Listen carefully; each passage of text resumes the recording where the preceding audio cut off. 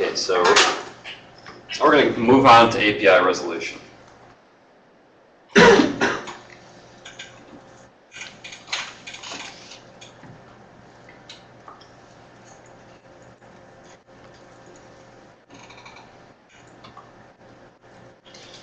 Okay, so when you're writing a C++ application or .NET application of some sort, Windows comes preloaded with a bunch of dynamic libraries, and they also come with static copies of libraries. So your compiler is going to have the static libraries available, so you can either choose to use the dynamic libraries and load functions on the fly, or you can choose to build them into your application. And what you'll see here is you got this include windows.h, so it's kind of a catch-all for all libraries, or some of the standard API functions that you're going to need when you're building a Windows application. And then you'll have some sort of a call, something like this: create file. It takes a file path. It takes some sort of options about whether you want to read or write, and so on. So there are several ways of doing this, and in this situation, we are completely relying on the loader. Okay, so we're expecting the compiler to know where to get this API, and when we launch our application, Windows is going to do some magic, read the headers of the application, and then it's going to make that API call available to you, so you can actually create a file in the file system. So, and that's done in the background with these functions load library and get proc address. So load library says go get a DLL. It's got to be somewhere in the search path, which is generally the system32 directory, the Windows directory, the current directory, and anything else that you specify as a directory that can be used for the load path. So the next possibility is that you do a manual load.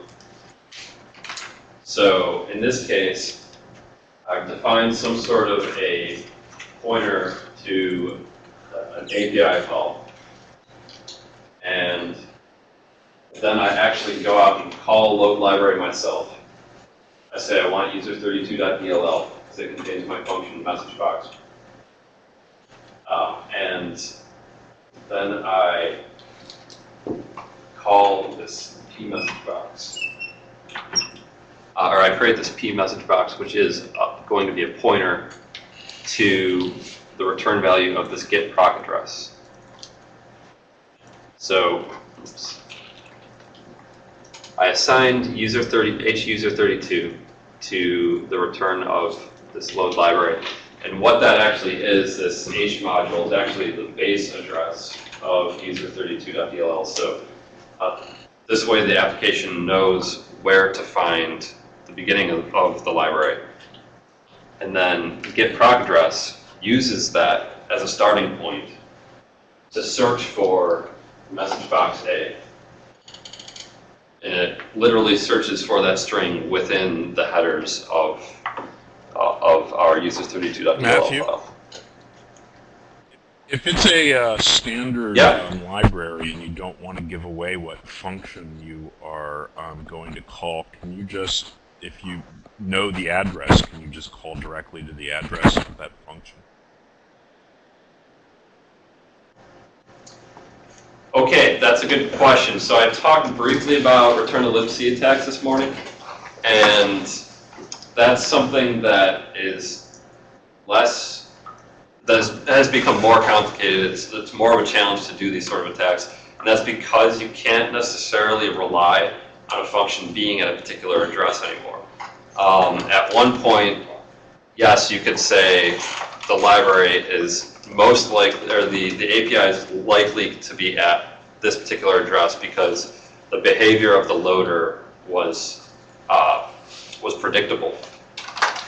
But even that's not always the case. So when your application, or when the Windows loader tries to bring a file into memory, it tries to find, it determines first of all whether it needs to be loaded in a very specific address. So you could actually build your program and say, my program has to be at address 012345. Now it actually has to be page aligned, so you couldn't use that exact address, but so a page is generally 4K. So you have to be aligned on some boundary of 4K, like 0 or hex 1000, 1000. So it's generally not feasible to reference an API directly using its address. Generally, you have to find it somehow. So the other possibility is sort of a hunt peck method.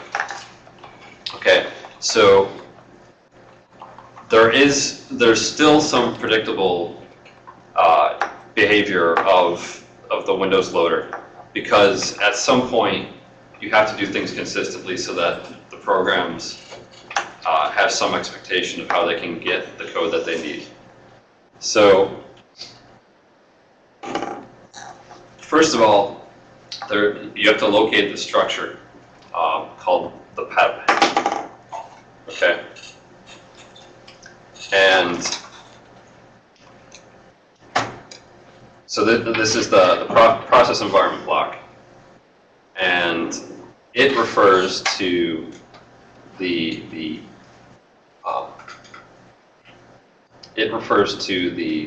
it is referred to, sorry, in the TEB.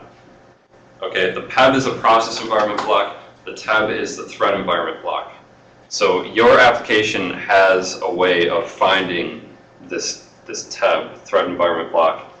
So processes run multiple threads to be able to do multiple jobs at the same time. So each running thread has to have this information about its environment. Okay. So we've got this environment pointer, and we've got this PEB, and the PEB gives higher level information about the application running. So each thread can kind of be able to communicate with its parent or know something about its parent.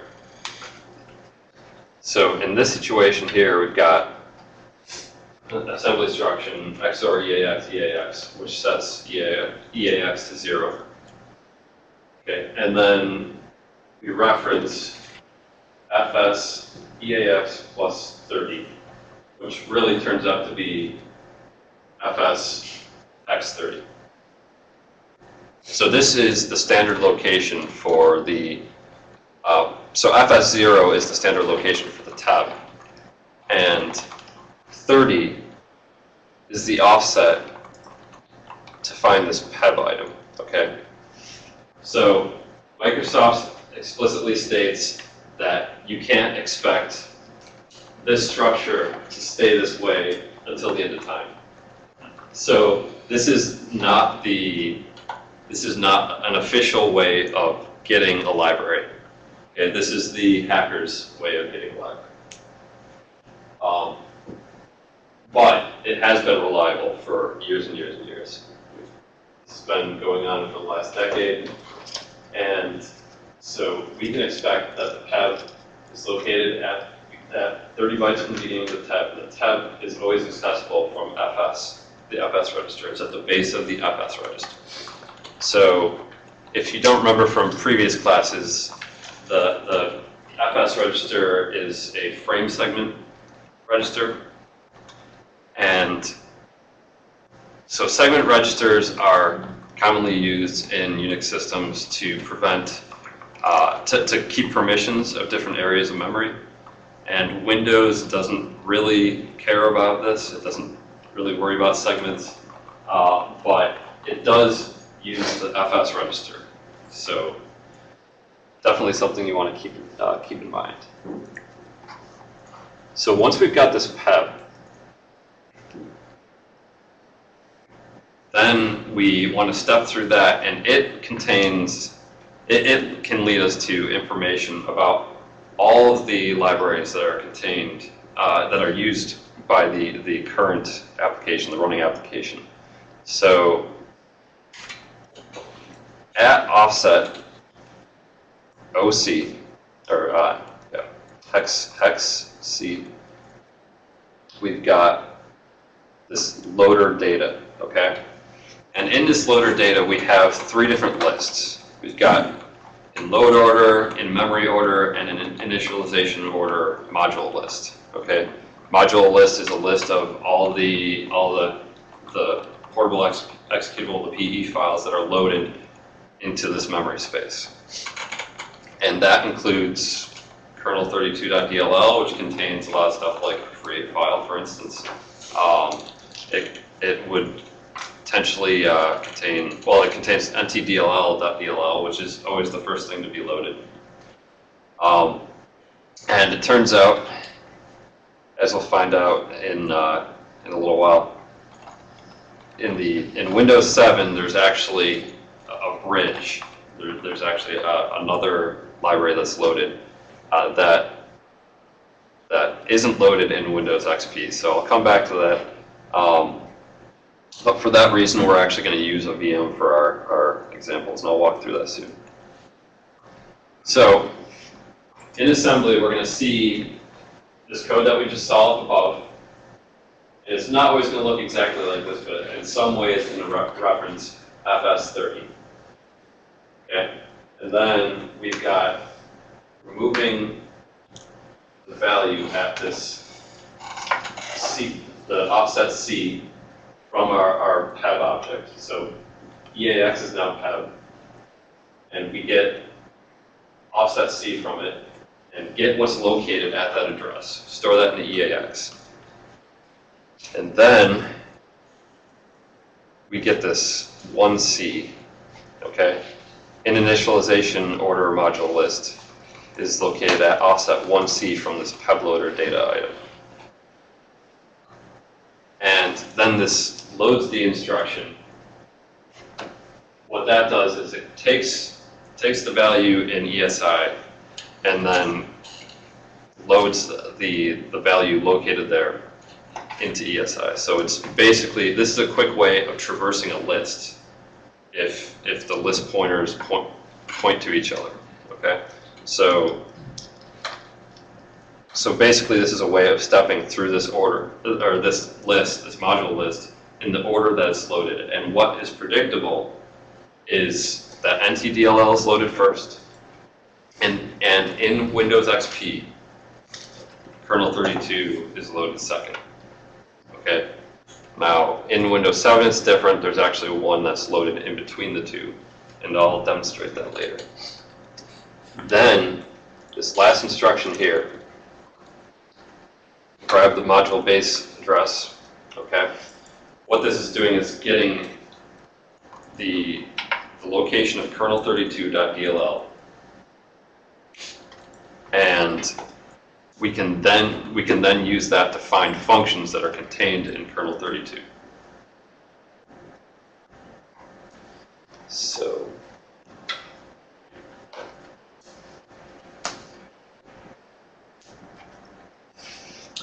what happens next is in a Windows executable, you have headers, okay?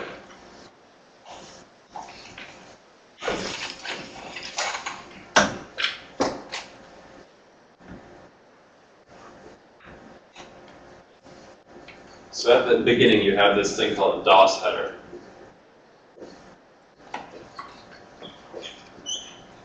And the first 2 bytes of that are MZ. Would you please adjust the camera, please? This thing.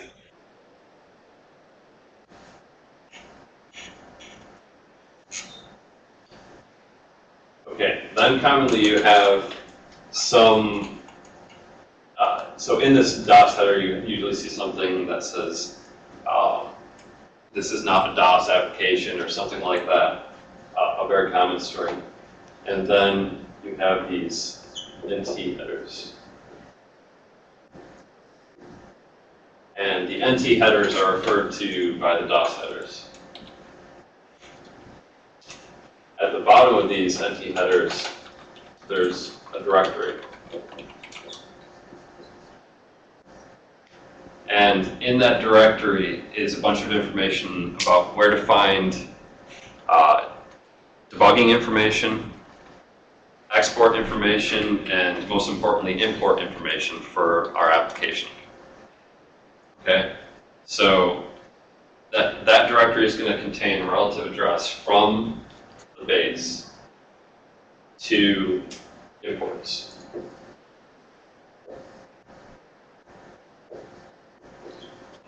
And the imports table is just a whole bunch of integers, pointers, to the various different functions that you want to use, whether it's create file, receive, send. And then there are also the exports. And you're going to find this within DLLs, okay? So what we do here is we get the DOS, we have the base address, we have this address as kernel 32. That's what we figured out using that previous method, okay?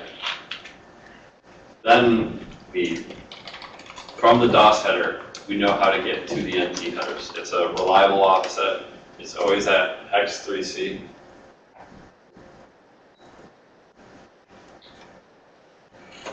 Then we get these NT headers, and once again, a reliable offset to the export directory, which gives you a pointer to this guy. And then we have the exports. And the exports contains basically just a list of all the function names. So if you actually open up in a hex editor your executable, you'll actually see every function that you expect to be available from that library.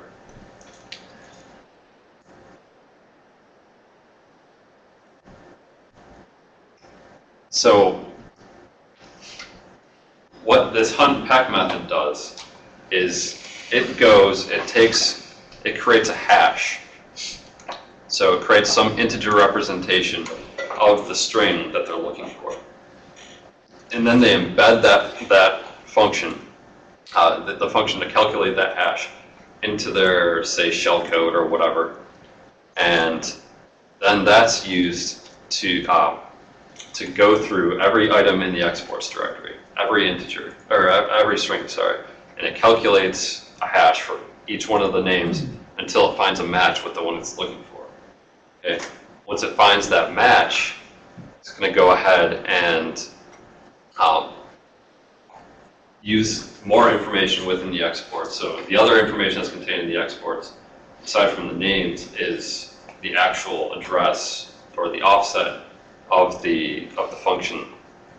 Okay, and that offset's going to be from the beginning. So we get some value out of here, and then we add it to this base. And from there, we'll have the address of the function we're interested in. So the last thing we do is retrieve that function pointer, and then we use that. So in the code, you'll see something like this. So we've got this load instruction, and it is, at this point, we've already got the table of names. We're getting a pointer to a string. I was just kind of curious, why do they use a hash to just reference it by name or the ordinal value? Well, a couple reasons. First of all, this sort of thing was kind of started a little bit after SQL Slammer, or at least that's when it became widely used. And they were trying to jam shellcode into as small a space as possible.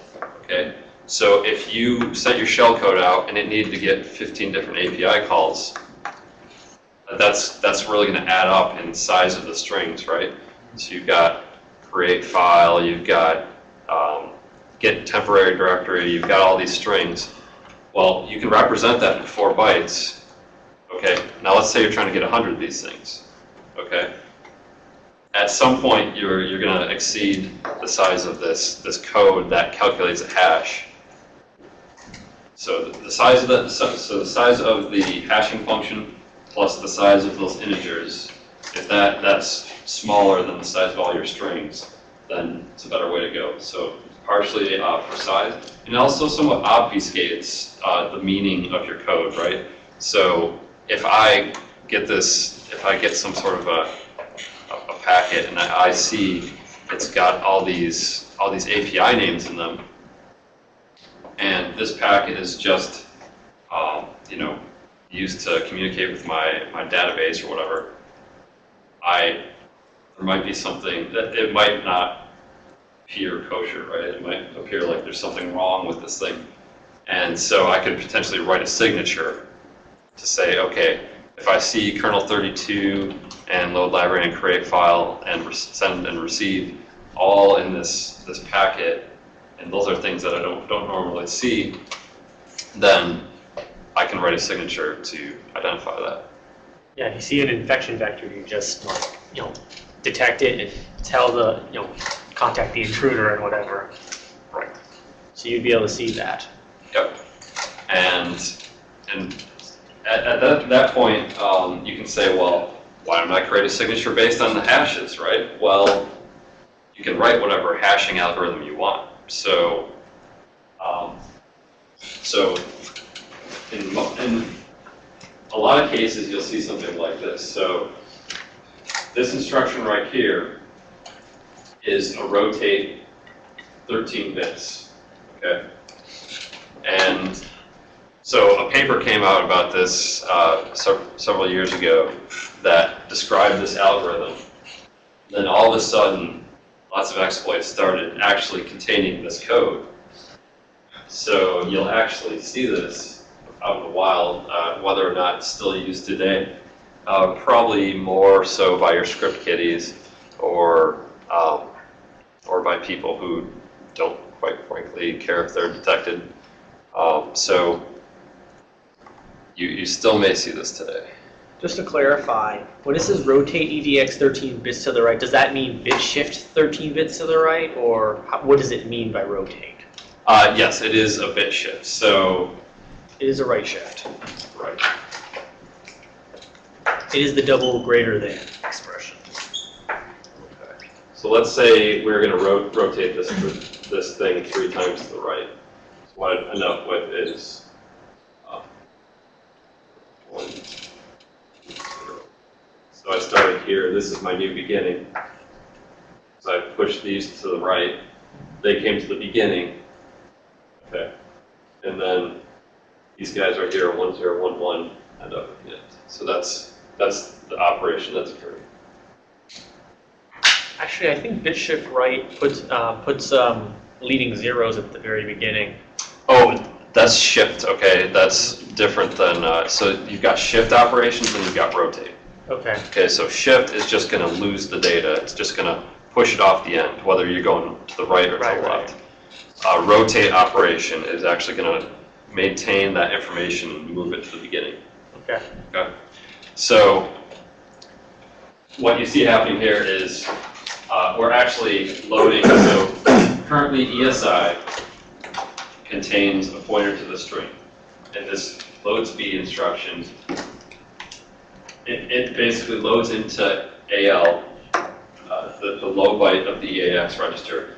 It loads whatever's pointed to by ESI. It loads a single byte. Load SB, so load string B, or load string byte. Okay, so it's loading a particular byte out of a string into AL. Then we're checking to see if it's 0. Test AL, jump 0. So if it's 0, then we're going to leave this loop. If not, we're going to continue on. Or, well, in this case it is. And then what we're going to do is take EDX. Now EDX is what we call an accumulator. It actually contains the value of the hash that's been computed. It usually starts out at 0. We're going to rotate that accumulator, and then we're going to add EAX to EDX. So we're adding the information about the next byte of the string to our hash. So we do this in a loop, and we build up this hash. Bits get rotated around. So if the bits didn't get rotated, then all you'd have is a bunch of zeros followed by some value computed by EAX, because what we're adding to EDX, well, you'd have a low number is what I'm saying. So I want to actually demonstrate this to you. So why don't we take a little bit of a break? Do I have any questions, first of all?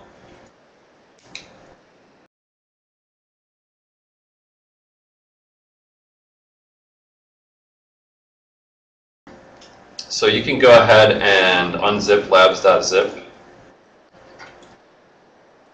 And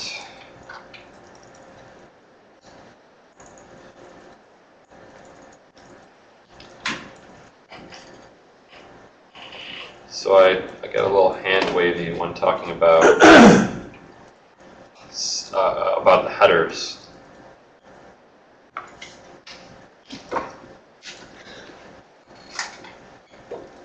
So, for instance, let's just take, for example, our bomb.exe. Okay, I've got this tool, CFF Explorer. Pretty handy tool for doing analysis on binaries. And you can see this gives us a nice little view of all the headers within bomb.exe. It's parsed everything else out nicely for us. And as I mentioned, there are DOS headers, NT headers, there are these directories, data directories. And so this guy doesn't have exports because it's an application, it doesn't export anything. But you can see here we've got, in the DOS headers, we've got this ELFA new. Okay, and this is what I was talking about, the offset 3C. It's telling us that at the offset D8, we have the NT headers. You can see at D8, here we've got a signature, followed by file header, optional header, and data directories. So all this stuff is contiguous, all this from the NT headers to the data directories, all that's contiguous in memory. And then you'll see export directory RVA, directory size. See, those are 0, so there's no export information. You can see we've got this import directory, and CFF Explorer tells us that that data is contained in the R data section. Then we can actually take a look at the import. So if we choose the import directory here, then we've got MSVCR 90.dll. It's common Microsoft Visual Studio C runtime, and kernel 32.dll. And this contains a lot of very commonly used functions. Now this thing doesn't create any files. It doesn't do any network connectivity. So we don't see any of those sort of functions in here. But in other applications, you might see a lot of that. So that's CFF Explorer. Now, I gave you several different files here, and the first one we're going to take a look at is linked. Okay. Hey Matthew, is it showing all the functions in that library, or just the ones it's using? It is just showing the ones that it's using. So this application is actually using these functions. Well, at least it's loaded them into its memory space.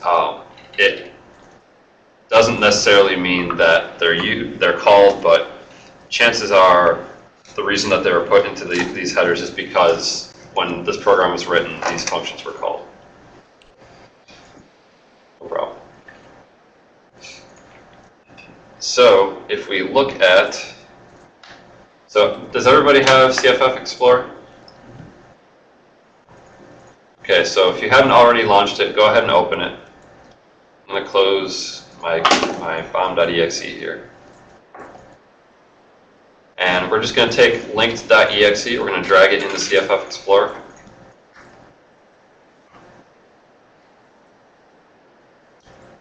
And if we look at the imports here, we'll see it's got user32, msvcr90.dll, kernel 32.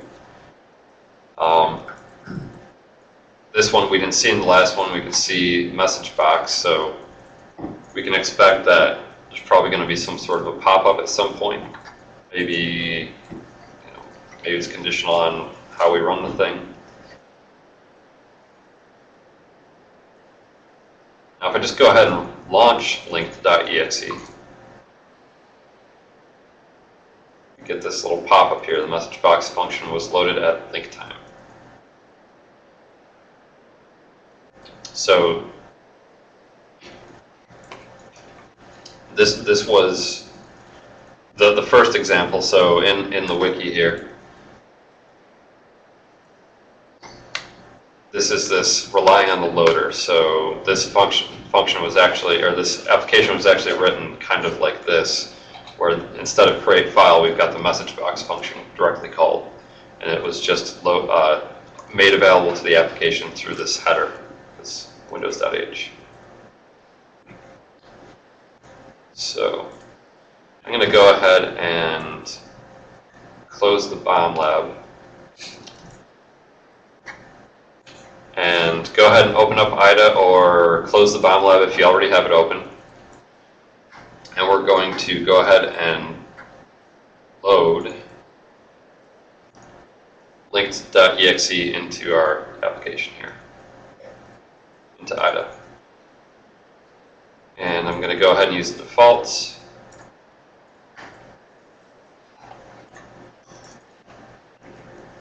And you can see this is a very simple application. It doesn't even have any calls aside from this call to message box. A lot of the magic is done behind the scenes to make message box available to us. And we just have a series of pushes. We've got our little preamble here, the prologue. We've got the exit of the function. And then we've got just this call, a series of pushes, call the message box, very simple. So very quickly you can figure out what's going on here.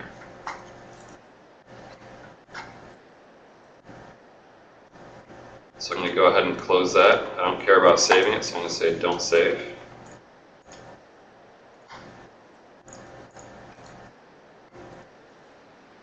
And I'll load manual load here.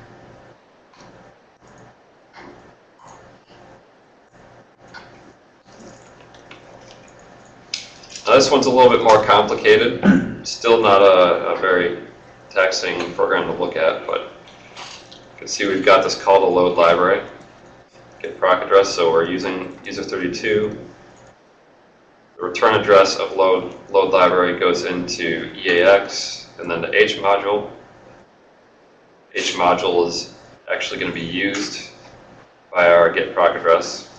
See it's pushed, loaded into EAX and then pushed onto the stack. So this is an example of the second example here, the manual load of an API, and this is actually some of the code that was used to write this. Okay, the last thing that happens here, you'll see, so get proc address, its return address, its return value goes into var4, and then we actually do this call. So this is, I talked about this a lot yesterday, and this is the first time I actually get to show it to you. So you see, we're getting a pointer to a function, and then we're calling that function indirectly. So there might be something else somewhere else in the application that sets var4.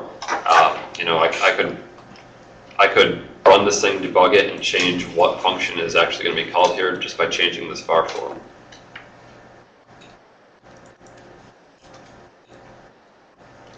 So I'm done with that. And I'm not going to save it. Then we come to API search.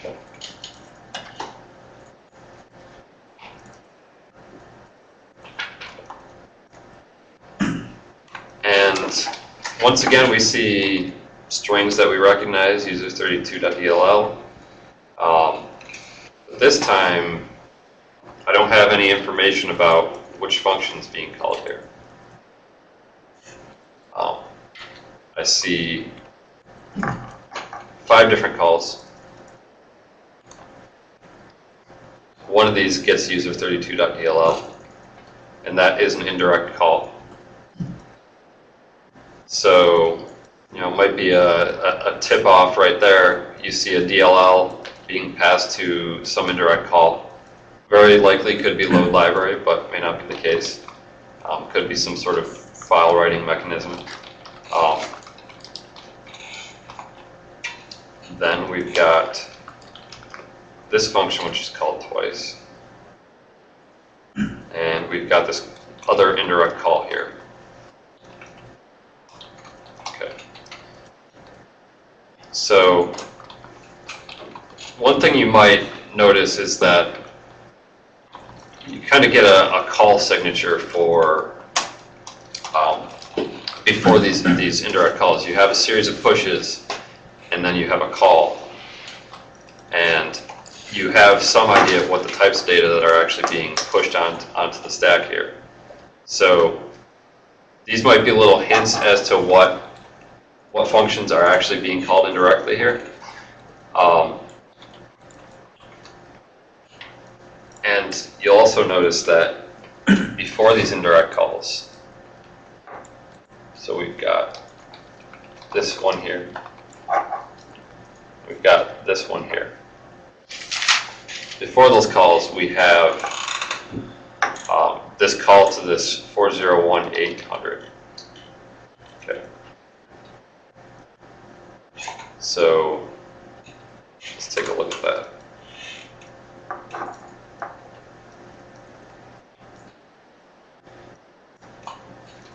So this is one of these things where when you've been looking at a lot of things that do this unpack method, you'll start to recognize 3C. Oh, I've seen that. 7, 8, 18, 20. These things are often used in conjunction with each other because, go back to the CFF Explorer. And I'll just demonstrate this.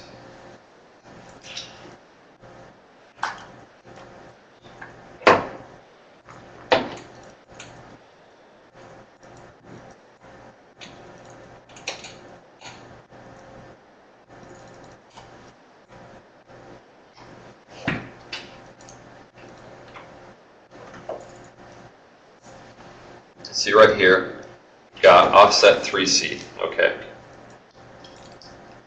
That corresponds to this 3C here. That's going to be ELFA new. That gives us E8, okay. And I know this is the NT headers, that's what ELFA points to. So that gets us to the base of this. Now, we've got this addition here. So we've got EBP plus EAX plus 78. So EBP contained whatever this argument is, whatever was passed to this function. And this is actually going to be the base.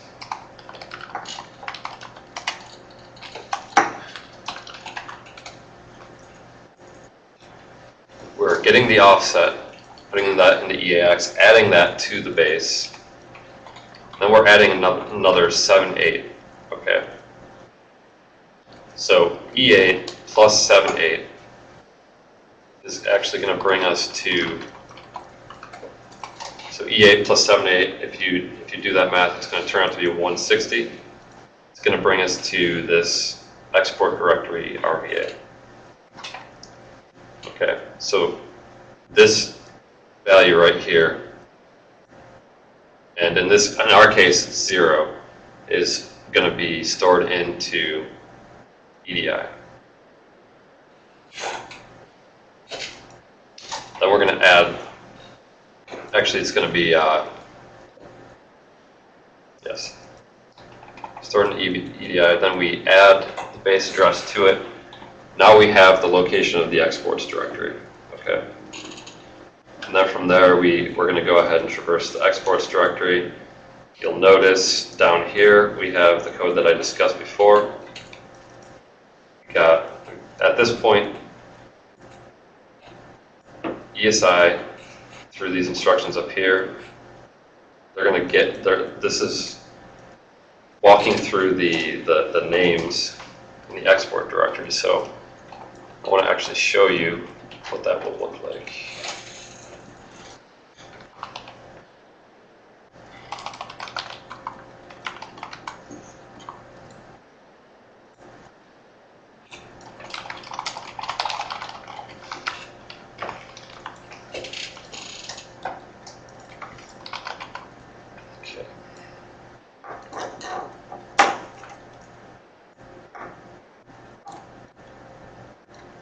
So I've opened up Kernel32 in CFF Explorer, and this time you'll see I actually have an export directory.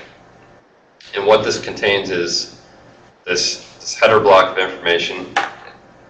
It has three important arrays here. One's the address of functions, one's the address of names, and one's the address of ordinals. Okay. The function, the names is what we start out with. We're going to go through this list of names. That gives us an ordinal, which is an index into the function array. And the function eventually gives us an RVA. RVA is a relative virtual address. So in your memory space here in IDA, you see these addresses here. The RVA is going to be some offset from the base of this application. And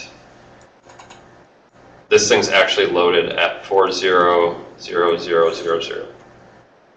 Okay, so an RVA is actually from that base. Now the reason why IDA starts out at 401000 is because it's hiding away the headers from you. You could actually ask IDA to load that information for you. But in this case, IDA decides you don't really need to see the headers. You could probably use some other tool to handle it better anyways. IDA's not going to give you some organized view of the headers, so by default, it starts out just after the headers in memory.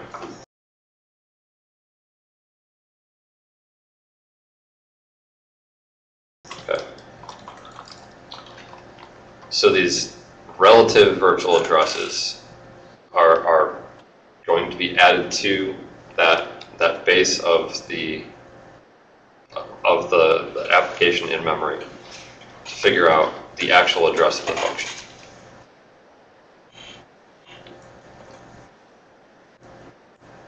So what I'd like you to do is, I've got a file called dropper.exe. Okay. Now, in order to take a look at this thing, we actually need to use a virtual machine because the way this behaves in Windows XP, it'll actually run properly.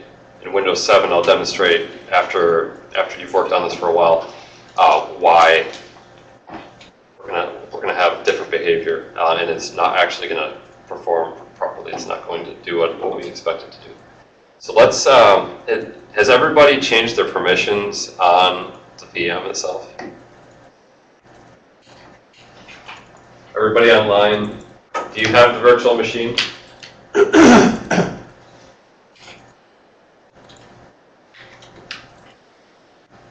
How about just no's? Anybody that hasn't found it? I didn't see any no's. Okay, good.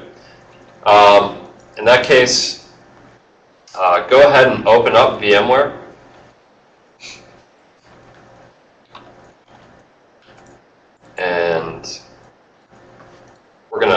open up the VM. So File, Open, and choose our desktop.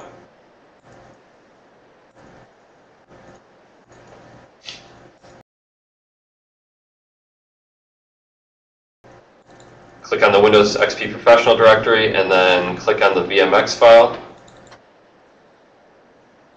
It'll take a second to load. It's going to ask if you want to take ownership. Yes, you do.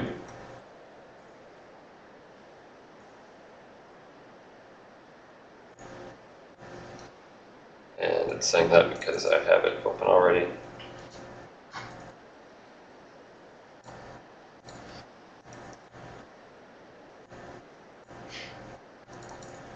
So does everybody have the VM open?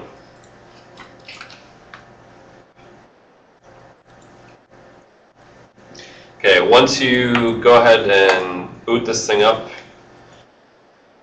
you're gonna have to log in. The credentials for the VM are gonna be. I moved it, I copied it.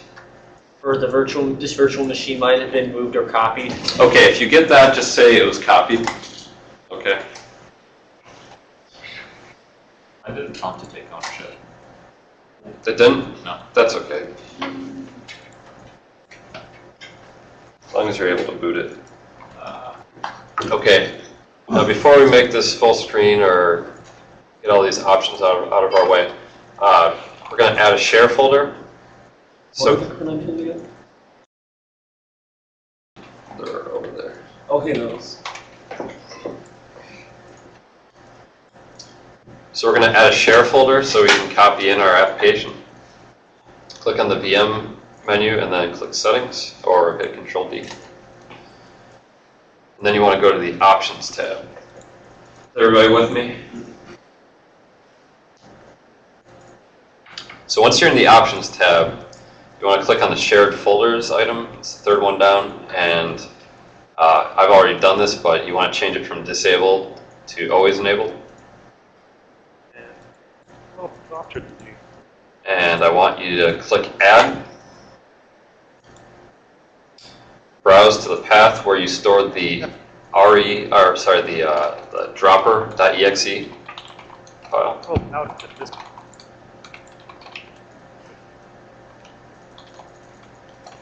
In my case, I saved it on the desktop in the RE folder. Should turn him down a little bit. And We'll call that- you can give it a name if you want. We'll call that number 1. Well, there's adjustments on the. And then click Next.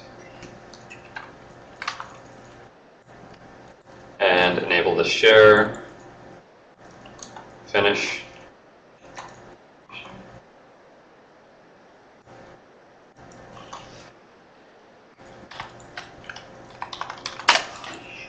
So by now you should have a share folder. You should be logged in. And I'll catch up to you here.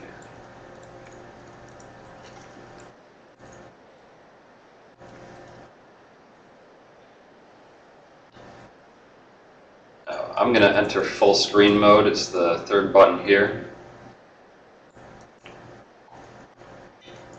Third from the left, that is.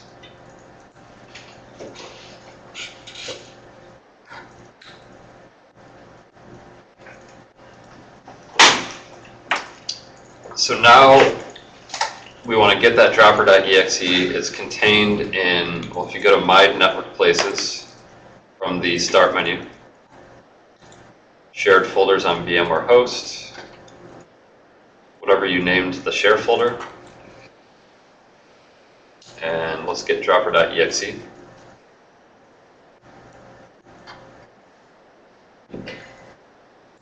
Everybody with me? Anybody still trying to do this? You're welcome to use the debugger in this exercise if you want. If you have any questions about the debugger, let me know.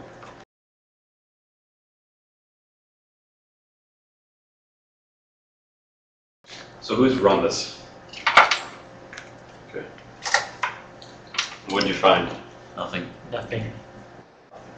If you give it input, it pops up a notepad window that says these are not the bytes you're looking for. Okay. So it takes input. So it might be handy to have your command line available.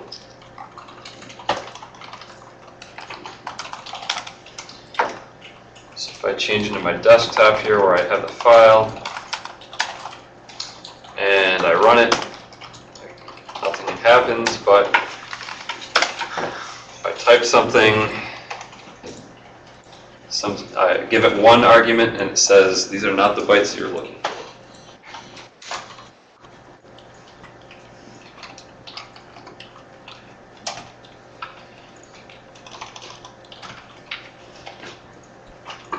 Matthew, you there? I'm here. I found a string in the RData section I was interested in, and I thought I could use the X to go back and see where it was referenced in the code, but it doesn't seem to be an option within IDA. Is that not how it works?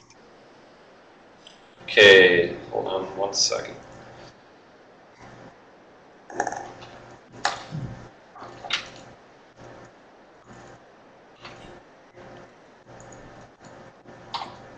So, oh, okay. So you're trying to use the jump to xrefs. Exactly. Okay. Well, X is based on whatever line of code you selected. So if I hit X on, so if you got my window up here, I've got this D word here. I press X over that, and that tells me all the places it's used. Okay. But if you're looking for a particular string, then in that case, you're going to actually want to use the strings window. That's where I was. That's where I was trying to use X. Ah, okay. Okay. So let's take a look at the strings. Was So let's actually say, looking at create file A. so let's say we want to look at this bytes string, for instance. I can go to it by double-clicking it. Okay. And then once I go to it, so we see bytes here. I've got this A bytes, which is the variable name that represents bytes. Click on that. Then if I press X, I can see where it's referenced. Okay, so you actually want to, in the strings window, choose, double-click on the string that you're interested in, choose the variable name, press X, and you'll see this is pushed at this location here. Does that clarify things? Sort of. I don't get a variable name when I double-click on the string that I was looking at. Okay, so what string is it? Create file A? Create file A, okay. So the reason is this is actually an import. Okay, so in the RData section, there's actually this import table. It's the thing that's pointed to by the headers data directory. Right. Okay, and so this is only used at load time. So although I could define this as a string. So if I click on the first character, the C of create, hit A, now I have a variable name. But because it's not referenced at all, when I press X, it says there are no xrefs. So that's because this isn't actually used within the code. It's actually used by the loader. Okay. Yeah, shoot, So, I thought I found a shortcut to the interesting code section. well, there's another place. Well, the imports are actually in this imports window. Okay, see how I've got create file A here? Yes. Try that. Ah, okay. Thanks.